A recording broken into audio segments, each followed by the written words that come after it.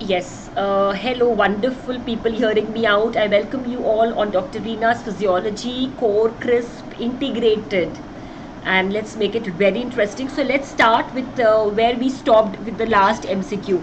So if you remember, this was my last MCQ which I gave you, and it was related to the ionic basis of action potential. So this phase we attributed to the sodium influx, and this phase we attributed to the potassium efflux.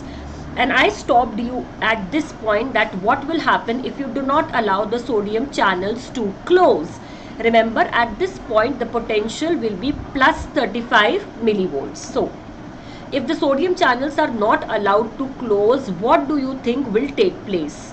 The resting membrane potential will be altered, the magnitude of the action potential would decrease, the downstroke will not be altered, or the phase of depolarization, that is the phase of upstroke, would be increased more.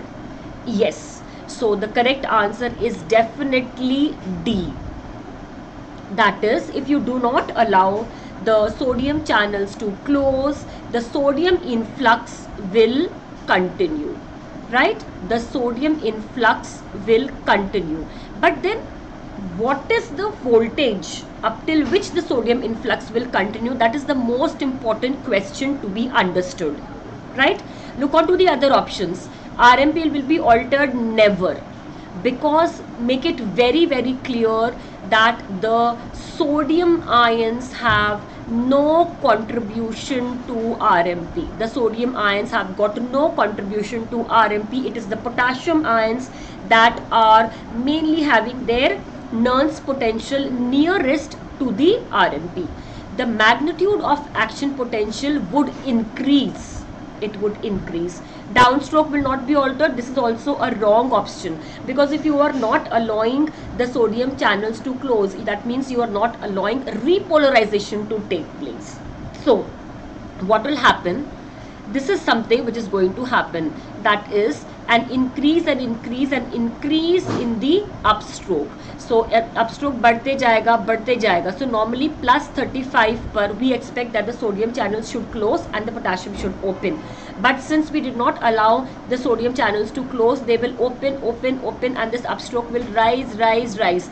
But my question is, कौन से voltage तक the sodium influx will continue? So the correct answer is, it will open till the RMP or till the membrane potential reaches to plus 65 millivolts, because the Nernst potential of sodium is between plus 61 millivolts to plus 65 millivolts. So जब तक sodium ions अपने नर्न्स potential को या नर्न्स potential तक नहीं पहुंच जाएंगे, तब तक sodium influx will continue.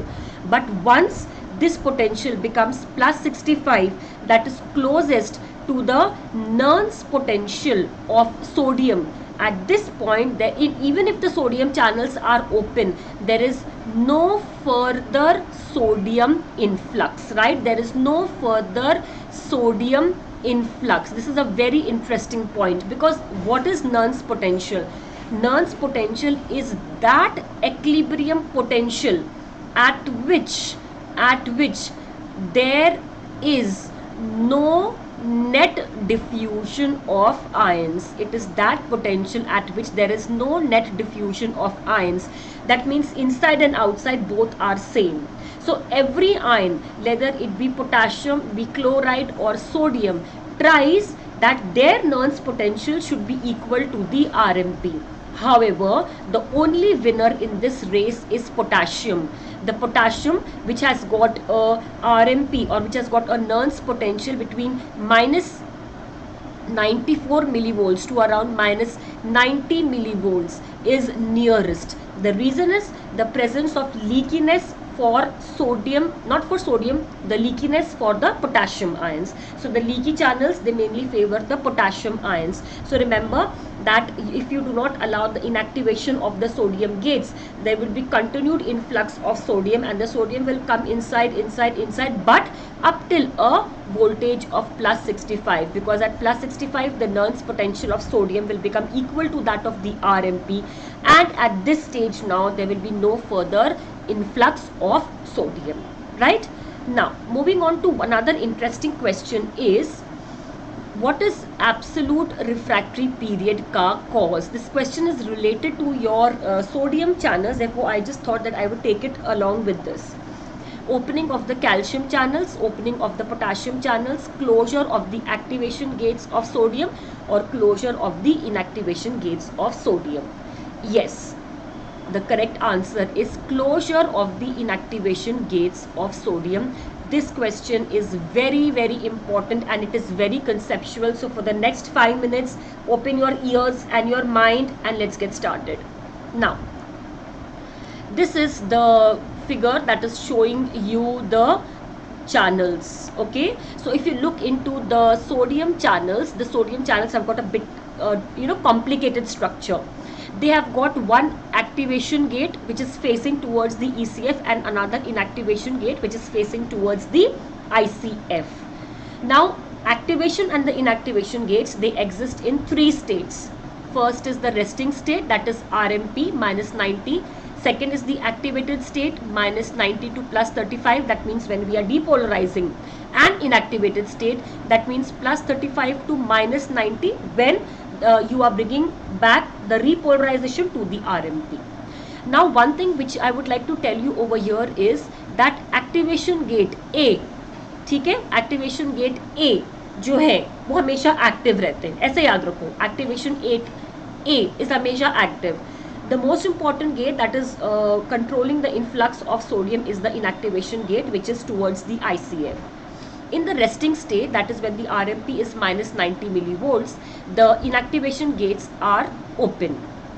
It is just like a ball and socket phenomenon. The inactivation gates are open and the activation gates are closed.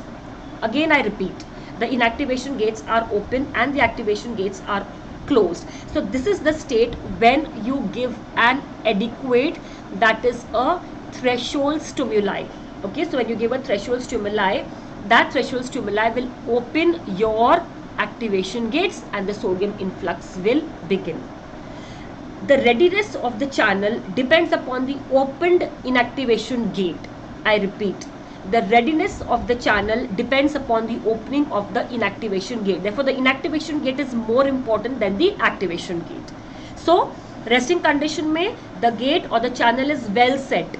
मतलब इनएक्टिवेशन गेट खुला हुआ है, एक्टिवेशन गेट बंद है. सो जैसे ही हमने एडिक्वेट स्टिमुलस दिया, activation gate will open and sodium will come inside. और this is the phase where we are expecting this upstroke of depolarization. Now you know, immediately after the latent period, the tissue, it goes into absolute refractory period. That is, it does not respond to stimulus even if you give a suprathreshold stimuli. What happens is, once the tissue is once you give in a threshold stimulus and there is adequate entry of the sodium ions, the inactivation gates, they close. So the closure of the inactivation gate is actually the cause of the absolute refractory period. Now you can see that although the inactivation gates are closed, but still the activation gates are open. इसका मतलब activation gets अगर open भी हैं तो कुछ खास फायदा नहीं है, because it is the inactivation gate which is controlling the influx of sodium. इसलिए during absolute refractory period, although the activation gates are open, but it is the inactivation gets which have been closed by that particular stimulus or by that particular voltage, which are now not going to open even if you allow or even if you give a suprathreshold stimuli. So the suprathreshold stimuli अगर आपने दिया तो भी inactivation gates नहीं खुलेंगे, and that is the reason of the absolute refractory period. After the absolute refractory period, after the 1/3 of the repolarization, till the end of the action potential, you get relative refractory period, and we teach you that in the relative refractory period, if you give a suprathreshold stimuli, the tissue is going to respond to the second stimulus. The reason for this is that the inactivation gates of sodium ion are now showing recovery, that is, they are coming out of their closed state. ठीक है. सो absolute refractory period में आप कितना भी threshold करो वो नहीं खुलेंगे. Once it comes into the relative refractory period, you give a suprathreshold stimuli, they can open up. So boys and girls, please remember that the inactivation gates of the sodium ions are much more important than the activation gates, right? So the potassium channels, they have got a very simple structure. This is the resting condition where the gates are closed, and this is the activation, and they get active at plus 35. When the sodium channels close, their channels will open. So a very important key is that the sodium has no role in RMP, right? They have no role in RMP. The inactivation gates का जो closure है, that is responsible for the absolute refractory period. If you keep on increasing the sodium concentration, this would be the magnitude of the action potential which will increase, right? So this is all for this question. See you next time with another crisp MCQ. You can put your suggestions on the YouTube, which topic you want. You can join my Telegram channel, because I'm going to give notes of all of these in that Telegram group, Dr. Reena's Physiology.